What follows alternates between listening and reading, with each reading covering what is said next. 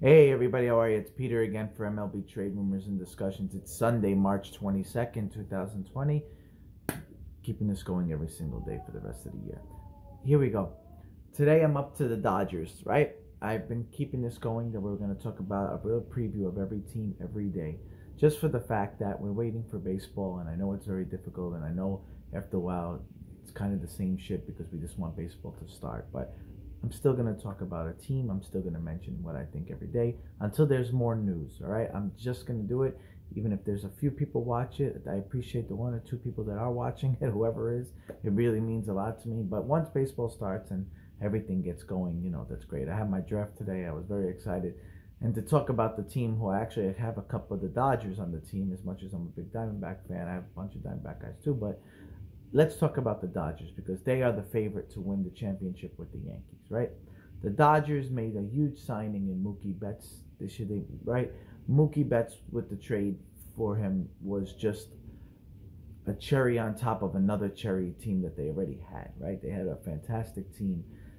And by getting David Price to go along with Mookie Betts, that was a really big thing because if Price can go back to at all how he used to be a few years ago and being a number three, and if Kershaw's only 32, right? So if Kershaw can stay healthy and find his way to go along with Buehler, that's an extremely, extremely tough team, right? Because you got Gavin Lux, who's their rookie sensation. Seager is not being paid attention to. He is a complete all-star shortstop. Turner still can hit. Muncy's a good ball player. Will Smith is a young kid who's really solid catcher who I have. And you still got Bellinger. Pollock, even if Pollock doesn't stay healthy, when he is, he's going to be really good. It's just a scary freaking team, right? Where they need work to me. I don't know if their rotation to me is going to get them to the championship, okay? I think their rotation is where it falls, right? Buehler is a really solid pitcher, but they're going to have to depend on guys like Kershaw and Price, guys who have a lot of innings on their arm, and it's how is that going to hold up, right? We know they're going to go to the playoffs. We know they're our favorites to go to the championship, right? We know that. Anything short of them winning a championship is a fail for the Dodgers. They're spending a lot of money. They have a lot of talent, and their time is now to win, right? Their number 4 is Urias, and they got Wood. I expect to see Ross Stripling come in soon because I think he's a really good pitcher. But let's talk about their bullpen. They signed Blake Trinian, which I think is a really smart move because if he goes back to the way he was a couple of years ago, then you don't have to have that pressure on Jansen to be really great because Jansen had not his best year last year. The Dodgers, very tough. I think they will be challenged by the Diamondbacks. I think people are underestimating the Diamondbacks. I think they're going to be right there. Who knows how the hell this season's going to go now with it not being 162 games anymore. It sucks. A lot of different things can happen. All those things we were talking about, anything can happen at this point, right? But to go to the Dodgers should win 100 games, obviously. They should go to the championship. That's what it is. I honestly think the Diamondbacks can win the division. That's my opinion. I think the Diamondbacks can surprise a lot of people. Again, this all is depending on how the season goes and when it starts, right? It's a big thing. The Dodgers have everything to lose because they are built to win now. Let's say the Diamondbacks don't shock everybody.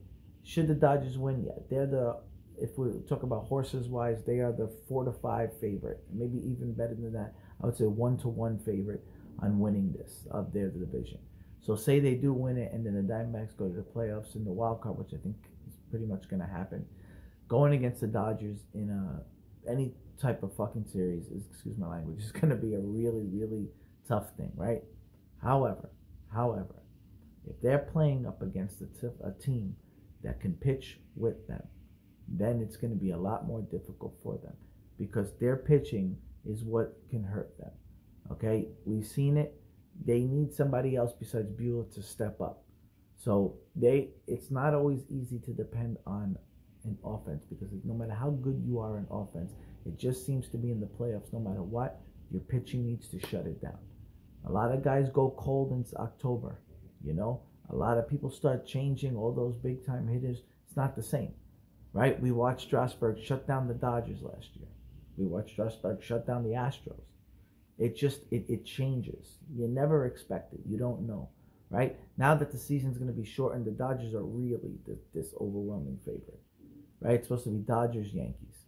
And the way it looks right now with injuries and everything, the Dodgers should get the Yankees.